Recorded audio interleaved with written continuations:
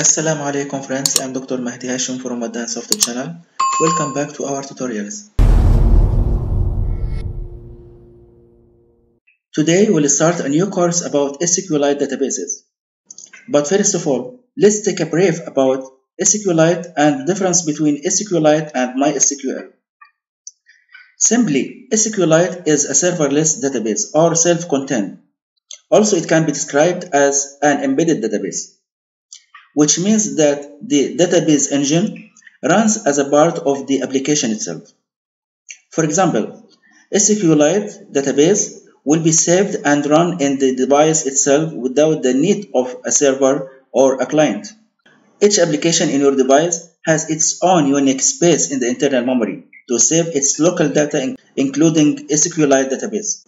For example, if we click the device file explorer and look for data and data, we will find that all the application's packages names are saved.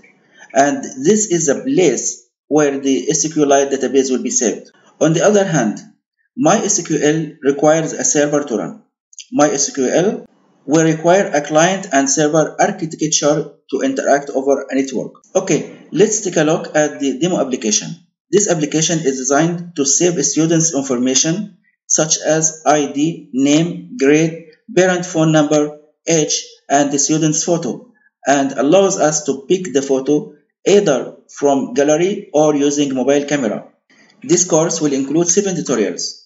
Tutorial 1 will be about how to create a SQLite database in your application and how to test it using database browser. Tutorial 2 will be how to insert data in the SQLite database.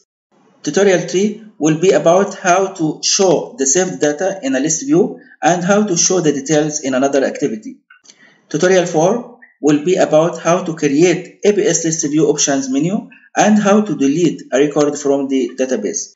Tutorial 5 will be about how to update data in SQLite database.